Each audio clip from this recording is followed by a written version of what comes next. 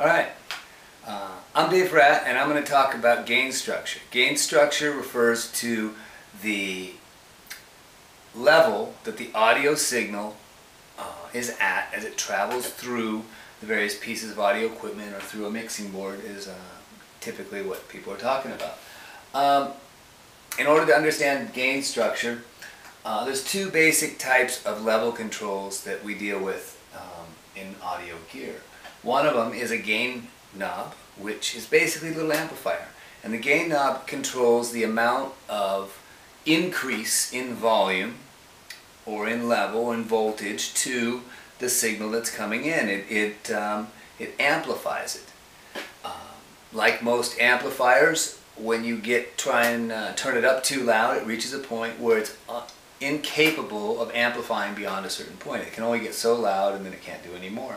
At that point, typically there's a light, a peak light or a clip light, which says that the amplifier is now distorting. The other type of audio level control we have is called an attenuator. An attenuator, it might have a little amplifier before it to boost it a little bit. It takes whatever signal it is and doesn't alter it at all. It just reduces it in volume. So when it's up all the way, it does nothing. It goes straight through. It's like a piece of wire. As you turn it down, you turn the signal and the noise to a lower level. There's some confusion regarding the differences between the two. I've heard it said by several people that if you turn up the gain knob, you'll be bringing up the singer and also the background noise. Whereas if you use the fader, it tends to only bring up the signal and not the background noise. Or you're more likely to increase the background noise with the gain pot. That's partially true. It's only true if you are operating your gain pot where you've reached a point where the signal can't get any louder, the loudest signal can't get louder, so as you turn it up, the background noise sounds like it's coming up because the primary signal is incapable of reaching any more output.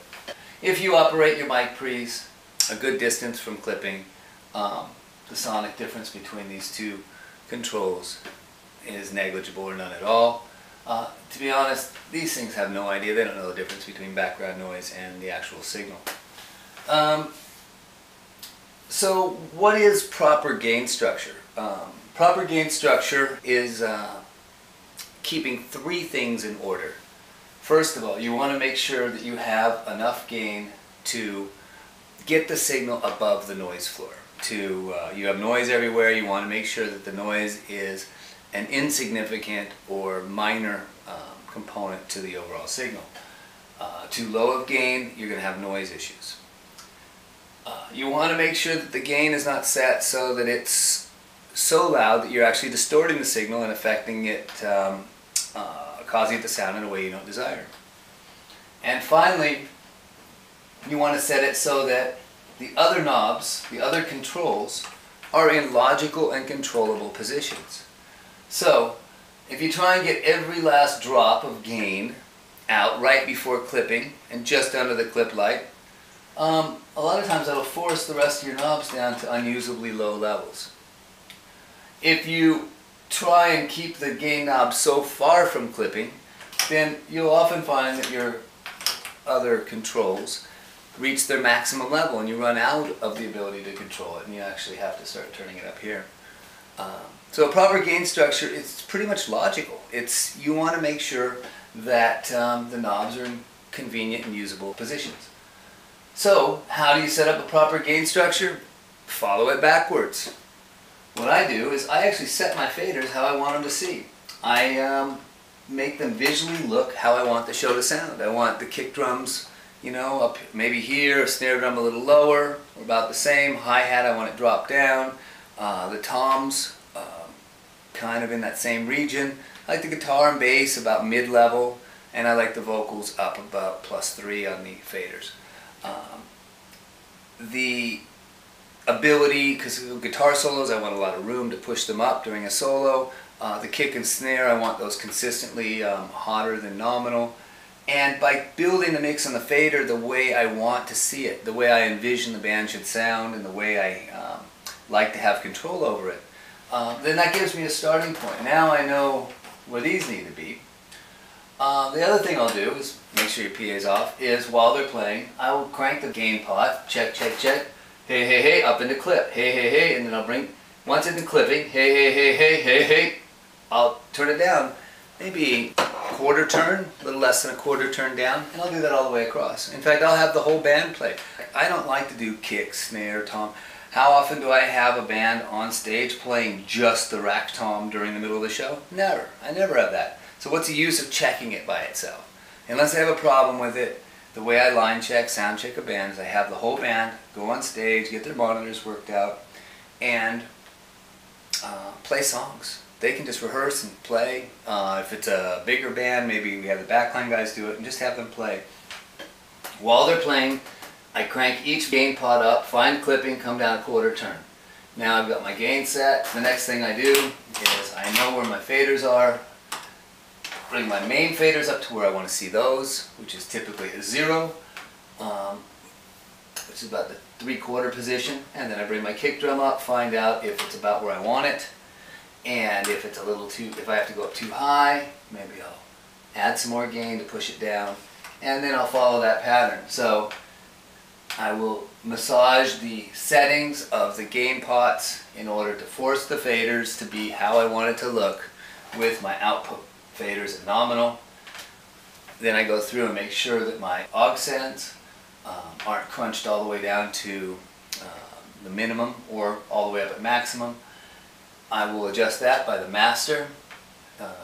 I like to see my effect sends straight up and down at 12, so I'll affect the master until I get that about right. And that's it. It's pretty straightforward and simple. If you find that you've got faders cranked all the way up to maximum, this board's a bit old, something wrong in there, there we go, fixed it. Then maybe you have some issues with the next piece of gear in line. So let's talk about gear. You've got various components of gear. You're interconnecting. You've got XLR connectors, 1/4-inch connectors, hopefully not too many RCA connectors. You see -10, +4, -20 switches on various pieces of gear. You've got mic level, line level. In a perfect world, all your gear would just be +4. You'd have your microphone level coming in, you'd crank it up, you get your level set, and then everything else would be +4 level. And you could plug everything in, and everything's in this nice 1/2 to 3/4 range, and everything will come up. Occasionally you'll find that you have maybe a piece of pro audio gear that's got a +4 out, and you've got an older, cheaper EQ that maybe takes a -20 or some lower level in, where you're having to reduce your faders down to a low level. Whenever you do that, you're pretty much going to be adding noise or on the verge of distorting something. That's a bit more complex than I want to get into for this. A simple way to set up your board, you set it up logically. It's common sense. Get your knobs where you want to see them. Keep these things out of peak, and on the critical things that you want clean. Oh, peak lights. It does not hurt the console to have the channel clip. Hey, hey, hey, hey, that thing is not going to clip itself to death. It's not going to get hot and blow up, and it's not going to have unfriendly feelings and sound bad tomorrow because you punished it today with too much red light. Clip lights, within reason, you can pretty much run these as hot or cold as you want, as long as you're willing to deal with the sound you get. I personally like to clip my kick drum and snare drum and percussive instruments on most high quality consoles. Unless the clip sound of the console is some kind of gritty snap, or it adds some artifact that I find displeasing, I try never to clip the vocals, but if they clip occasionally, it's not that big of a deal. You don't need to freak out. Alright, so I hope that was helpful, useful, informative, whatever. If you find these videos interesting, and you might want to check out some other ones, I try and cover subjects that aren't normally taught in school, or different angles, different explanations for the various aspects of being a pro audio engineer. Alright.